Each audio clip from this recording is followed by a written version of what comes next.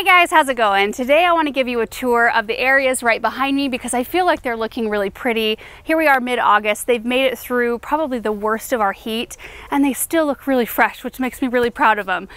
So I wanted to start with this brick raised bed circle area here, which, as you know, we're going to be retooling this area. So it's likely this is going to be changed in some way.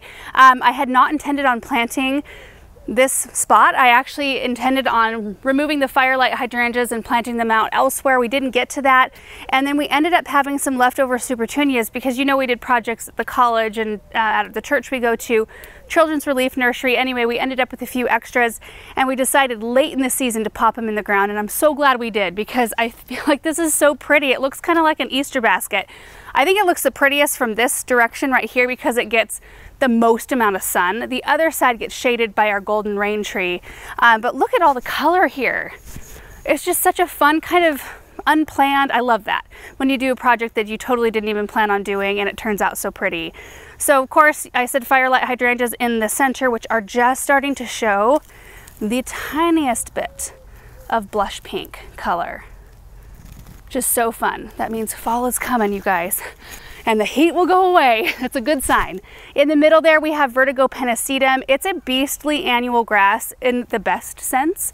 When you plant it late in the season, like I did, it won't get near the size it would had I planted it in May. So typically they'll get like 4 to 8 feet tall and several feet wide. So I think it'll be just a really nice accent in the center there. We've got Supertunia Vista bubblegum. There's some Bordeaux tucked in, Vista silverberry. There's a couple of trailing blue veined. Just a really pastel mix of color there. I did put some hippo rose in. I had a few of those, so I just kind of dotted those around. They're looking a little weary, I think, from the heat. But once we have some cooler temperatures, once that heat goes down, I think they'll pick back up. Right above this area, we have a golden rain tree, which is one of my favorites. It's a little bit of a messy tree, I'm not gonna lie. Those pods are full of seeds. The pods blow all over in our garden and they do sprout. They're easy to pull though, and the tree itself is just so pretty. It adds so much interest with its multi-trunks. I think it looks the best this year because prior years it seemed like we had little sections dying out that we'd have to cut out every year, and I was kind of worried about the tree that maybe it was starting to die I couldn't find any insects or any disease or anything on it. It just seemed to be losing pieces. Not this year. Blooms beautiful yellow in the spring. I think I do have a picture of that, and then it's followed by these beautiful lantern seed pods. So interestingly enough, this is the most used seating area on our entire property. I did not expect that when we moved in. Sometimes it takes a while to use your space to know how you actually will use it. I thought when we moved in here that the fireplace area would be where we sat the most, and it's kind of the opposite. Like, we do use that more when it's cooler out because we actually do use the fireplace. But right here, because I think it's along the main path from the kitchen to the barn, kitchen to the greenhouse, I think we just naturally find ourselves out here. And honestly, like these bricks, as you know, uneven and unkept as they are, Samantha loves these. We put her in her stroller. She loves the bumpy, like bumpy gravel or bumpy bricks. And so we can be sitting in here, Benjamin can be playing or riding his lawn tractor around, and we can just walk her around these bricks and it like lulls her to sleep. It's really quite wonderful. So no matter how we retool this area, we will figure out how to incorporate a seating spot underneath this tree canopy, just because we use it so much. And the view, you guys. The view from this seating area really can't be beat, I don't think, at this point. There's the Hartley with the brick done. We'll take a look at that here in just a second, but I wanted to show you the butterfly garden, Benjamin's little space out here, which has been so fun, so much fun. And I think we'll do something like this every year, possibly in this spot next year, possibly somewhere else. We did do a video where I tore apart pallets to build the fence. I was worried for a second there in that windstorm where we lost the spruce tree. I thought for sure of anything on our property, this would be down because I didn't have proper posts. I used 2x4s that I found in the pallets, and there's only 4 posts anchoring this whole entire square fence section down. Like, this doesn't even have a post right here, and it held up just fine. Beautiful plants in here. I couldn't have fit any more. And Benjamin picked out his own box full of plants and he placed them, and that's where we planted them. That's why we have like a random zinnia sitting right here. But he's so proud of these, you guys. He walks in here and the other night he goes, "Mama, they all growed up. look at all the flowers, they're beautiful. He's so sweet. And so he comes out and he checks on them. And that's the thing, like I want to start projects with the kids and kind of incorporate them in just enough to where they really think it's fun, instead of like, I didn't think he would probably enjoy planting every single plant in this area, but he enjoyed, you know, getting to be involved in some way. So I think every year he'll be more and more involved in this sort of concept, whether or not we change it a little bit or not. Now, I haven't noticed a lot of butterflies recently. I did more in the beginning stages, like right after we planted all of these things. There was a hummingbird in here about 30 seconds before we turned on the camera, and it's always full of honeybees because all of these plants are pollinator attracting plants. And you can see the sunflowers, Autumn Beauty, we're seeing some color up there. I planted those from seed. After the windstorm, we did have to stake a number of them up. So if you look close in there, in fact, let me see if I can show you. You can see a green stake right there. So a few of them are being held up by stakes, but they provide a wonderful, inexpensive, quick growing backdrop because there was nothing behind this area. You know, all the crabapple that we had here and the junipers and the pine trees, of course, all of that coverage we had removed. And so it was just kind of open. I wanted a kind of green block just to kind of visually stop your eye so that you really noticed this and not what was beyond it. So I think the sunflowers really did that. You can see the plain the blue salvia. Absolutely gorgeous plant. This is probably like in my top 3 favorite annuals. I love it. It's a beautiful, beautiful green right here. It looks like velvety, kind of a medium velvety, shiny green. The blooms are wonderful. And even when the blooms are done, like right here, see how this looks? Oh, my black-eyed Susan vine's crawling up the salvia here. But see right here, this bloom is spent, but the calyx that holds the petals on, so here's a spent petal, whoops. The calyx that holds those petals on stays kind of a nice blue color, purpley blue. So they don't really appear like you need to deadhead them, which I appreciate.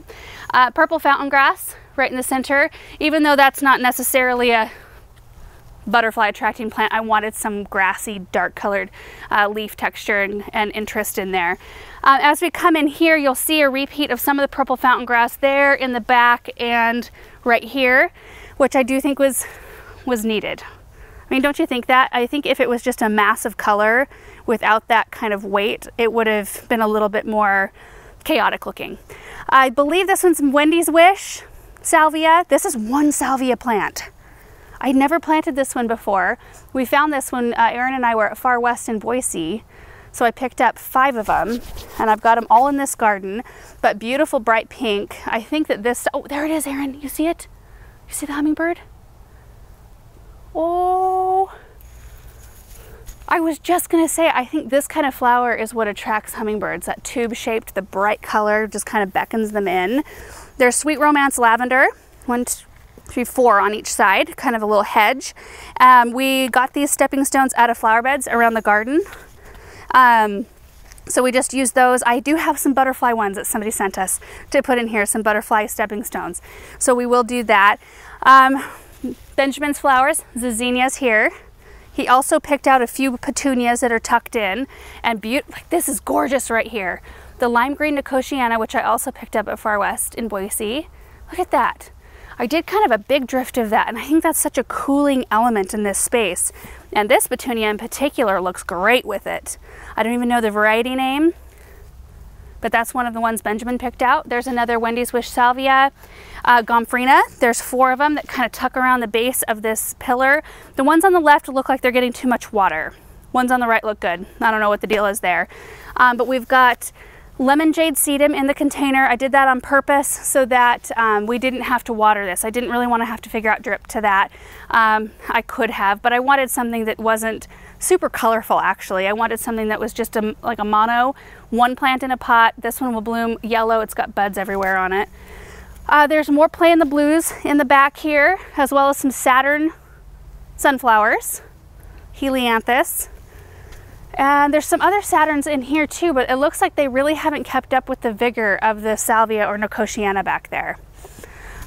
You just never know sometimes. Oh, I did want to show you a couple things. So this one here is a Thunbergia. It's a new one for next year called Coconut Appeal. It's the one that's growing up the salvia there on the other side. That beautiful pure white with the dark eye. And it seems like just in the last several weeks, couple weeks it has stooled out, like really thickened up, and I imagine we'll have some growth up here on the fence before too long. But I also wanted to show you this. This is a new plant for next year. So see, there's the pod. I wonder if yeah, look at that. There's the seeds inside those pods. Anyway, this is called Safari Dawn James Britannia. Super, super duper low maintenance plant. I needed to groom it. Mercy, I should have done that before this. Anyway, super low maintenance plant. You don't have to deadhead it. I don't know that we've even fed it that many times with fertilizer, but it's a super beautiful, can take the full sun, lots of beautiful color. I think they look like they glow, the flowers. Like, look at that. The pink with that kind of, that yellow just makes it look kind of almost neon or has a glow quality to it. Really like that plant. Okay, now let's take a look at the Hartley. The bricks are done. They just finished that up this week. Now we are waiting on cleaning the glass and cleaning the structure kind of as a whole. We have to wait till the floor is down because it's really not worth it. We get a pretty nice breeze almost every single night, and this soil right here, like that powdery soil, we get one little breeze and we would feel like we needed to clean again. So the guys who installed it, they were like, don't even worry about the glass until you get your floor done. And so we'll get the floor done as soon as we're waiting on HVAC still. So we're gonna get some ducting put in there so we can heat and cool if we need to. So once that's done, we can put the floor down, in which case we can kind of start thinking about how we want to do this.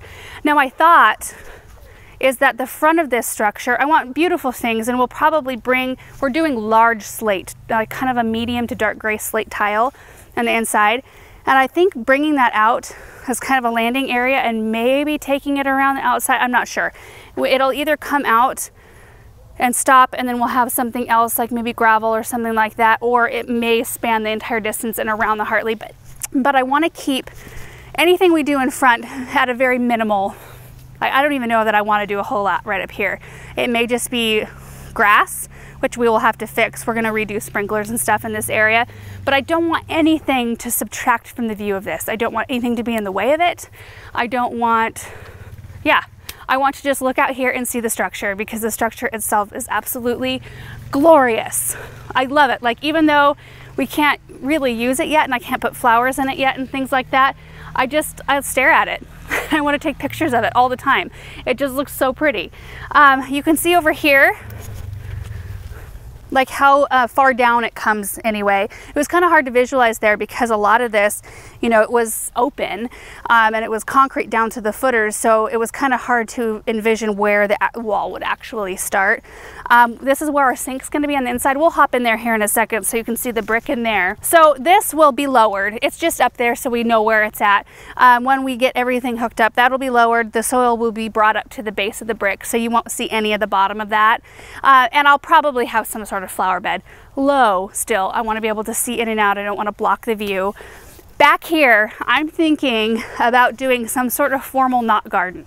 So, as you come out the back doors, we're going to have to retool. We knew we were going to have to, but we'll remove most everything back here.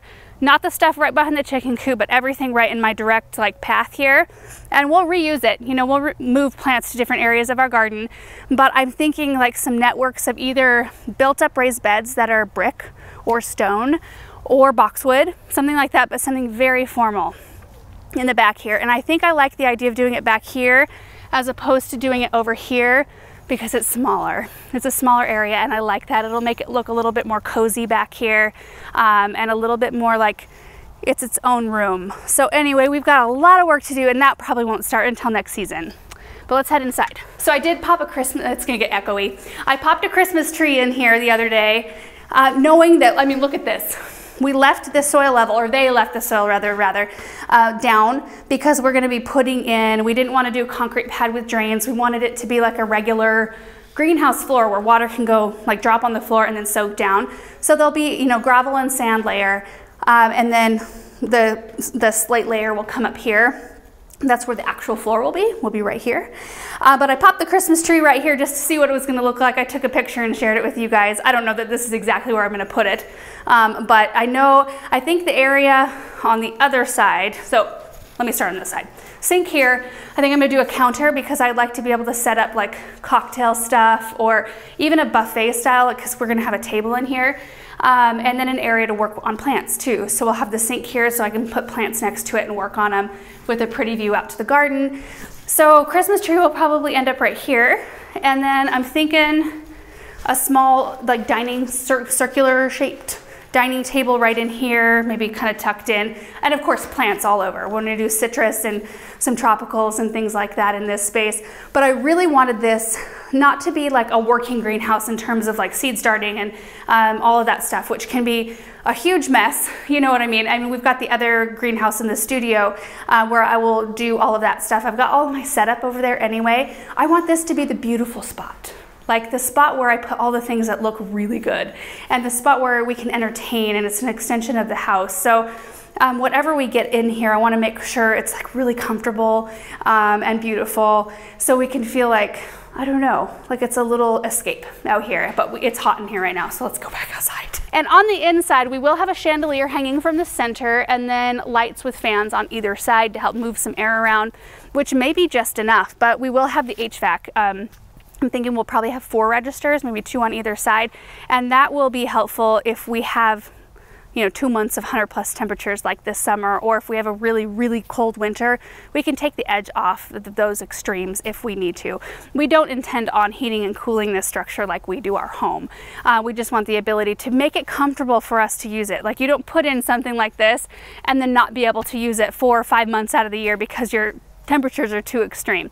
And that's one of the reasons why we're considering planting some sort of shade near it on at least the side that gets the afternoon sun that can kind of help take the edge off of the sun in this area, especially the side where we intend to do a lot of sitting and relaxing in here. We want it to be comfortable. So anyway, it's just so fun to see all the changes. I actually saw a comment the other day from somebody who said they had just watched through our initial tours. I think there was a series of 4.